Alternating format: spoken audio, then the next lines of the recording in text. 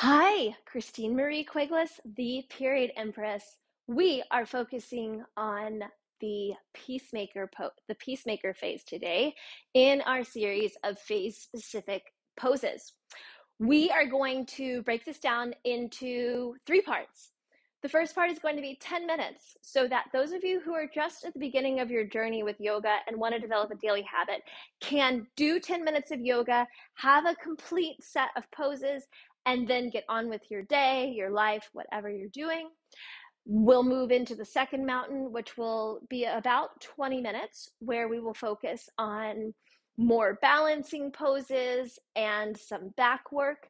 And then finally, we'll end with our third mountain, which is going to be about 15 minutes, and we will focus on our back and some closing stretches. Let's begin with just setting the tone of the space by singing Om Namaha Shivaya. If you're not comfortable with that, please just take a moment to set whatever energy you would like to assign to your practice for today. Om Namaha Shivaya, Om Namaha Shivaya, Om Namaha Shivaya, Shivaya, Shivaya Namaha, Shivaya Nama Om, Shivaya Namaha, Om Namaha Shivaya. Let's get right into it. Inhaling, stepping to the front of the mat, letting your hands come to your sides. We're going to inhale, two arms overhead in reverse swan. Slight arch of the back, hands meeting in prayer at the top. Exhale, fold forward. Inhale to straight back. Exhale, fold forward. Inhale, stepping back to plank. Exhale, you can bend your arms to bring yourself to chaturanga, or knees, chest, chin if this is the beginning of your day. Inhale. Exhale, fold. Inhale, pushing back to downward facing dog. Hold here for a minute. Let's just take two nice solid breaths. And if you're comfortable with Ujjayi breathing, now is the time when you could add it.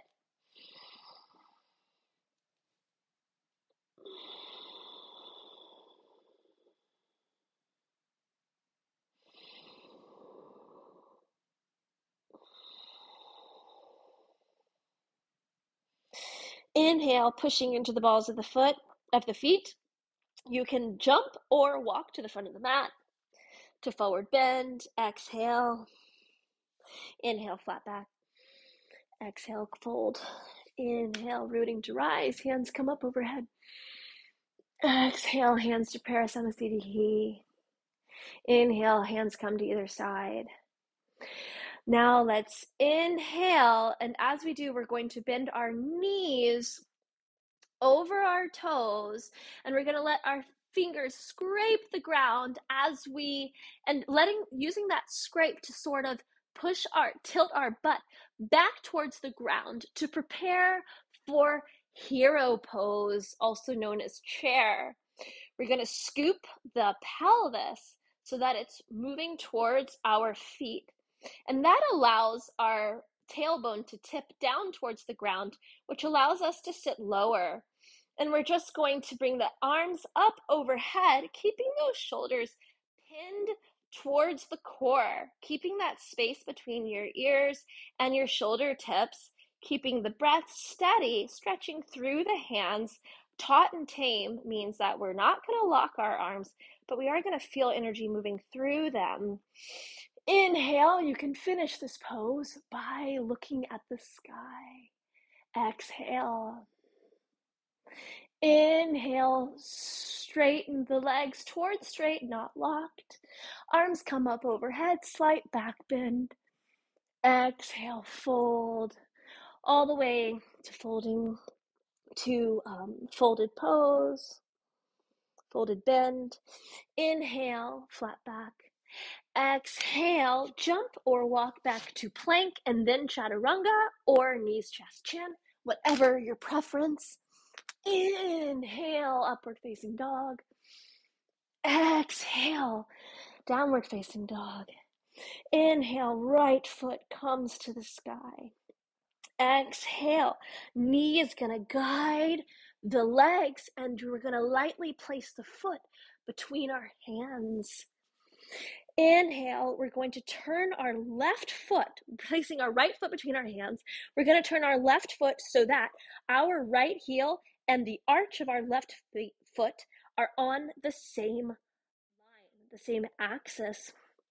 Putting our hands on our hips, we're going to square our hips towards the front of the mat, towards our right foot, trying to keep that 90-degree bend and making our stance shorter if we cannot keep that bend.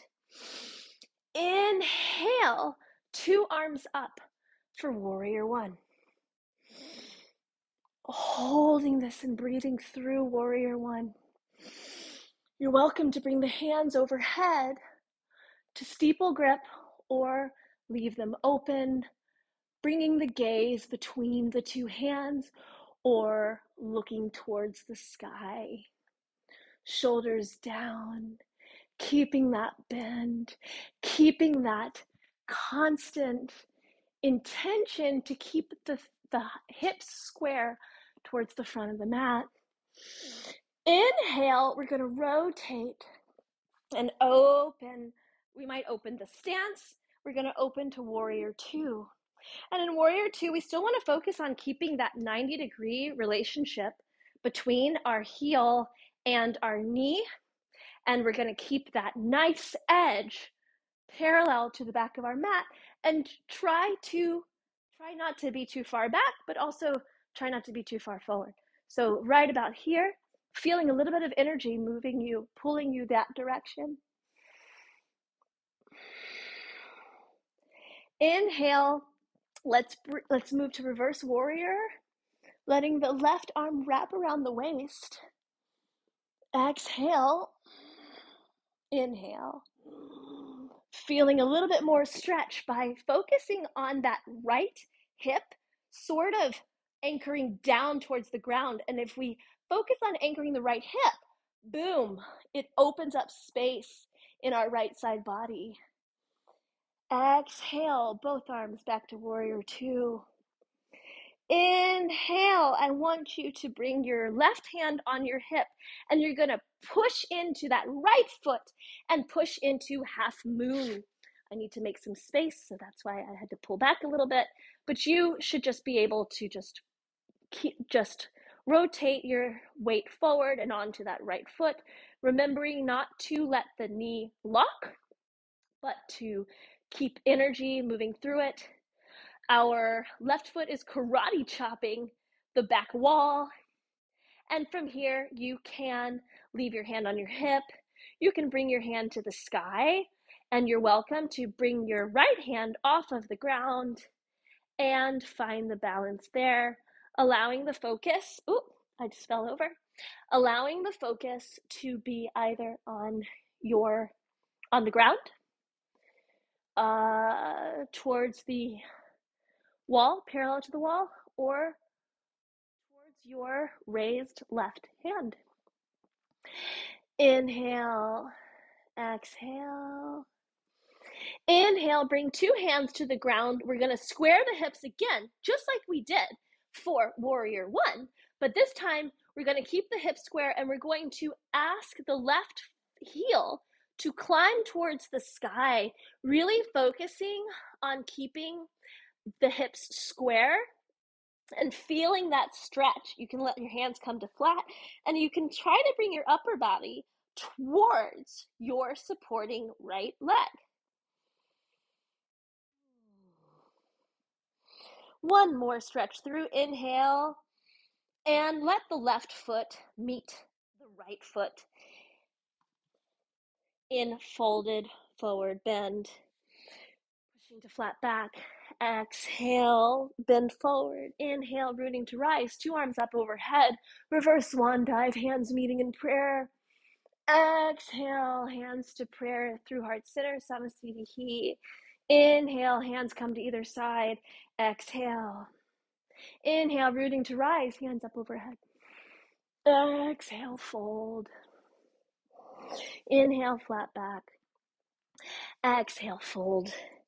Inhale, jump back, chaturanga, or walk to plank. Exhale, upward facing dog. Inhale, pushing back to downward facing dog. Exhale. Inhale. Left foot rises to the sky, keeping those hips square if you can. Exhale, knee guides the leg through the arms and foot places between the 2 hands. Exhale. Inhale, rotating the right foot so that it's parallel to the back of the mat, keeping that 90-degree relationship with the knee and the ankle, shortening the stance if you need to. 2 hands on the hips to correct that squared hip so that we inhale to warrior 1. Feeling the breath here, feeling the pull.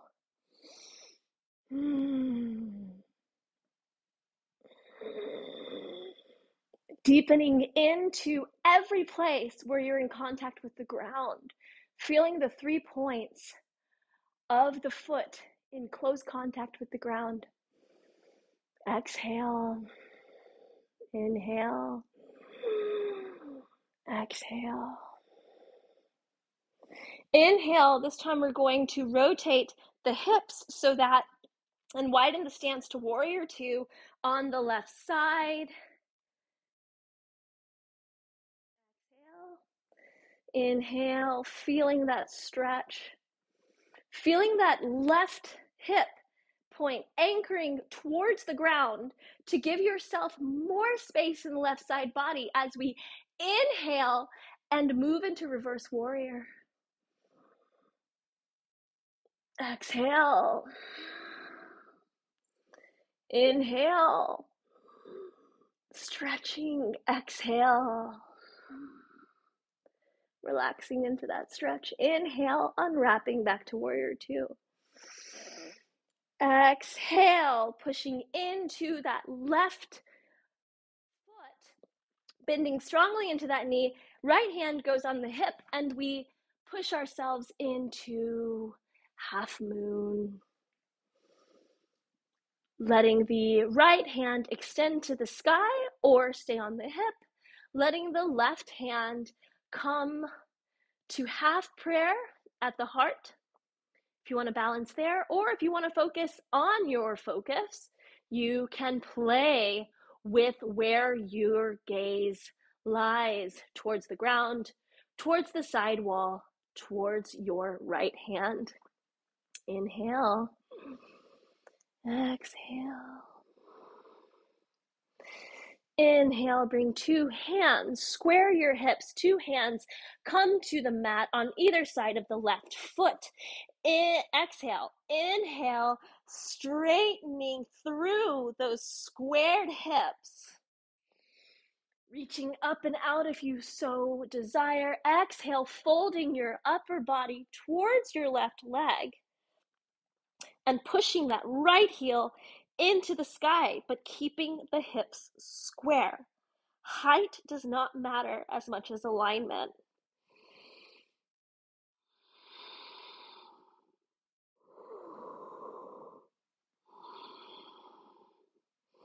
Inhale, reach up and back. Exhale, bring the right foot to meet the left foot. Inhale, bring your seat down to the ground. Exhale, folding back into plow pose.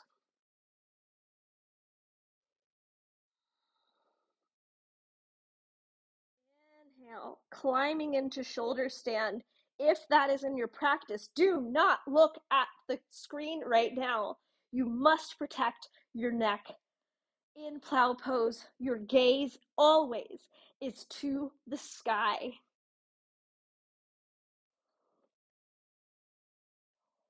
walking the hands up the back to bring your shoulder stand straighter and straighter. You're welcome to point your toes, Barbie feet your toes, flex your feet. Whatever is comfortable, keeping that taut and tame energy moving through the legs, allowing the blood to circulate through the whole body. Inhale, bringing the legs back to plow however you wish, unfolding or getting an ab exercise out of it by lowering the straight legs towards the ground. Bring the toes to look back towards the front of the mat, bending them so that they are facing the front of the mat. You're now on the balls of your feet. And now you're going to grab your hands, bring your hands to your ankles and lower yourself down, rolling through the spine. Rolling, rolling, rolling, rolling, rolling.